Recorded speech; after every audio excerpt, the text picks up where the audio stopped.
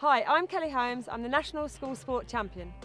In this programme, you'll see how schools can set out to raise standards right across the board. The techniques used to improve performance in physical education can be the key to improvement throughout the school.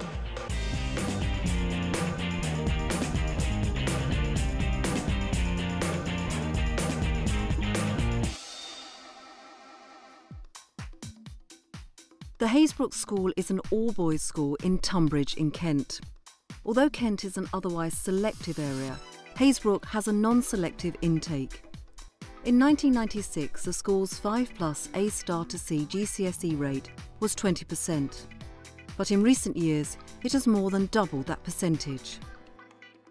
Director of Specialism and Deputy Head Teacher David Rowe knows what engages many of his students. If you look at the playground, boys love playing sport. They love actually playing football, love playing basketball. And from that, obviously, the idea of trying to instill some sort of sports ideas within their learning in other areas of the curriculum is something that we wanted to do. They don't do it all of the time, they do it at certain times of the year when it's relevant, and we think that's really important, that it's got to be relevant to what the boys are actually doing in their lessons. It's not just something that's added on for the sake of adding it on. Typical of the way Hazebrook weaves sport into the curriculum is this citizenship class. Today, teacher Katie Goldfinch is leading a lesson about the life of refugees in the Sudan.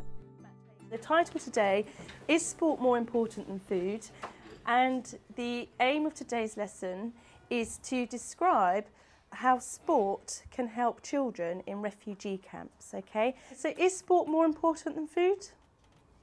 Yes. Is anybody... Yes, Lewis? I'll say yes, because in an LED sim like that, it'll be more enjoyable to have something like sport to pass the time and take your mind off actually being a refugee. Okay, my conclusion was that no, perhaps sport isn't more important than food. We all need food to survive. However, sport can build confidence and it can build pride, which food can't. And confidence and pride is something that every child should have the right to. Raising confidence and pride in children closer to home, the Hazebrook School is piloting a new scheme devised by School Sport Coordinator Pete Turner. Our first game is going to be a teamwork game, okay? And we've got to help each other place bob the Pritt stick as far over our green line as we possibly can. So you've got a bob, we've got a bob, Josh has got his stickers, and we're going to see what happens. Caged Green Primary is a special school for autistic children. Pete has brought along with him a small group of Hazebrook students to help out. Quite often the students that maybe will become disaffected with their normal curriculum in school are actually very keen on sport in one way or another.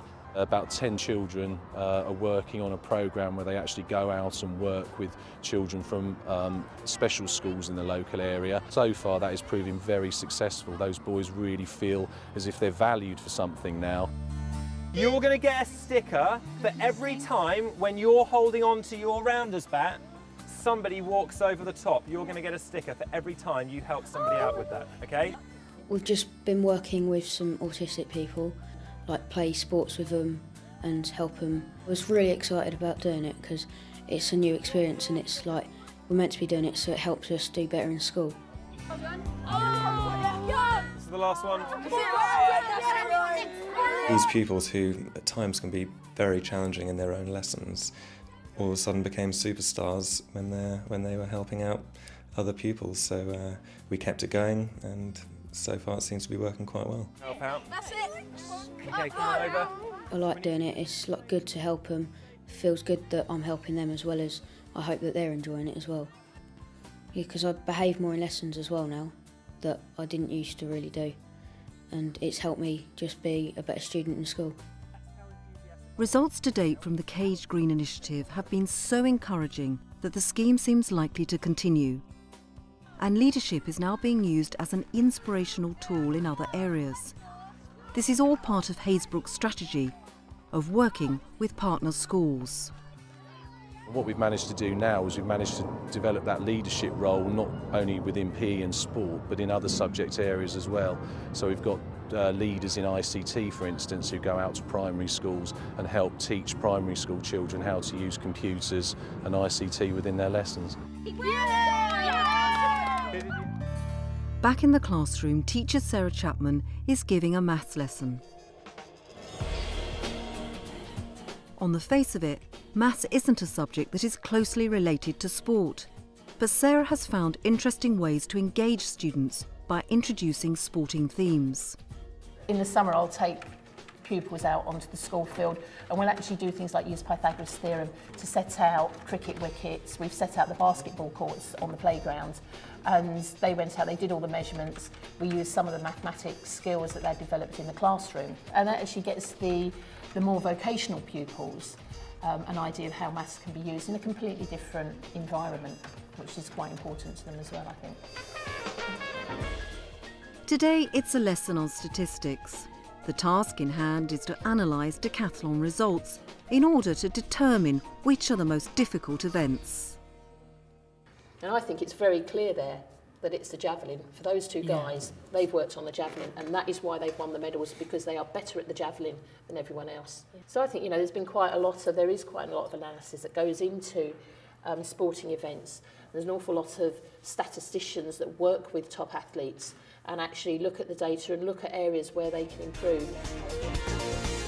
As a school working with young boys, we are aware of their learning style. A lot of our children are either visual learners or kinesthetic learners. In physical education, obviously, it is a kinesthetic activity. They like to be doing things, and again, a lot of our boys like to learn by being active, so it's the ideal situation. Typical of the visual approach to learning is the way video analysis is used to improve basketball skills. We're using a motion analysis software to help the boys evaluate and improve their performance, and not just the performance of others, but their own performance. So again, we're developing their independent skills and this independent learning side. Okay, over you go, Joe, over you go. The camera will take the footage live in the room. The laptop then delays the footage by 6 to 8 seconds in this case. They can then do their shot, move to the side and evaluate what they've done straight away. So the laptop effectively delays live time in the room. That's it, watch, John. Okay, now you can answer your questions because you've seen it. Okay, get a sheet. Really, they look to identify faults and weaknesses or improvements they could make through using the software. They'll then go away and practice those and then come back hopefully with an increased knowledge and understanding of the technique that they're doing. It's making a massive impact really in terms of things like focus and behaviour, maintaining that on-task behaviour as long as we can through the lesson, but also increased mastery and understanding really of techniques and ideas within PE. Excellent work. Very, very pleased with the fact that we can execute the process of evaluation. Now, would you agree that through the use of the video at the start and the fact that you've been able to watch yourself straight away, immediately after you've done it, do you think that's improved the speed at which you've learned? Yeah, okay, and it's improved some of the things that you've picked up as well. At Coseley School near Dudley in the West Midlands, video technology has been integrated into the curriculum to such an extent that staff and students now contribute to their own TV channel. The Coseley School is a comprehensive and specialist sports college with 950 students on roll. The innovative use of ICT and PE teaching has brought about positive changes to the ethos throughout the whole school.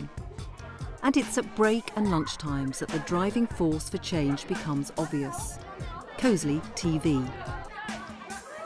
I think it's had an impact because not only can we see our achievements, but other people can see, because sometimes people aren't aware of what other people have achieved in the school, but now everyone can see. From the early days, the school's cameras were used to film sports days, matches, performances and other special events. Now, every break and lunchtime, Coseley TV plays on screens throughout the school. This exposure has enhanced students' confidence and self-esteem. a benefit which has been extended to other areas of the curriculum. And the TV channel has demonstrated its ability to change lives. By the time he was in Year 9, Craig was on the verge of permanent exclusion. He had little interest in school, apart from dance classes.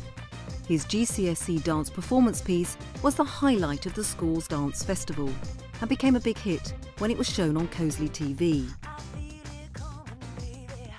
When I was in school, they introduced the TVs on the wall and started to put most of the lads' stuff on there and seeing yourself on there, which made yourself feel a bit proud. It's definitely raised self-esteem in the students and it's definitely built confidence. It's also given students a greater opportunity to evaluate their work. The exposure on Coseley TV helped to change boys' negative attitudes towards dance and encouraged Craig to rethink his career plans. A few of the lads was like, realised then that it wasn't just all leotards and things like that. So they sort of asked me, can you show me, can you teach me? And I sort of says, yeah. Now aged 17 and studying at college, Craig volunteers at the school 2 days a week, running the boys' dance club.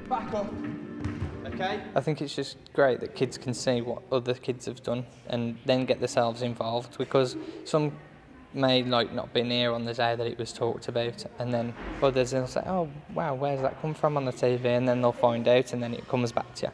So basically it gets everybody involved, gets everybody talking.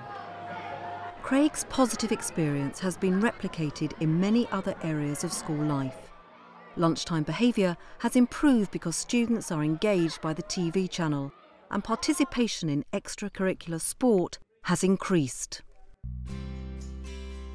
The school's investment became even more worthwhile when staff outside the PE and dance departments spotted the potential for extending the use of the technology. Coseley TV has been used as a showcase for a variety of extracurricular activities, such as the Duke of Edinburgh's award expeditions, and the video equipment has been crucial to the school's animation club. A lot of the equipment, the computers in this room, the lighting rigs, the cameras, have all been paid for out of Sports College money, and we've been fortunate enough through cross-curricular links to use that equipment and to have after-school clubs. One of the club's biggest hits was based on interviews with teachers about their attitudes to Christmas. I'm still a child. My mum still just does me a stocking. I think Christmas has become a lot more commercialised now. It seems to start a lot earlier. I think the one thing that really makes me feel quite good about watching the Coseley TV is looking at the students and their changes of facial expression when they see themselves on TV. It really is quite inspiring for them, and you can see their confidence and self-esteem raised just by watching themselves on the TV channel. At Hazebrook and Coseley, physical education and sport have had a profound effect. They have helped students to achieve in curriculum subjects way beyond physical education. They have raised pride and achievement not only in school, but also within the local community. And particularly through leadership schemes, sport has helped to re-engage disaffected students. At the end of the day, Deputy Head Teacher David Rowe is in no doubt about sport's whole school effect. You know, sport plays its part. It's not the answer to everything, but it is one of the pieces of the jigsaw that we use to inspire children and make them interested in school.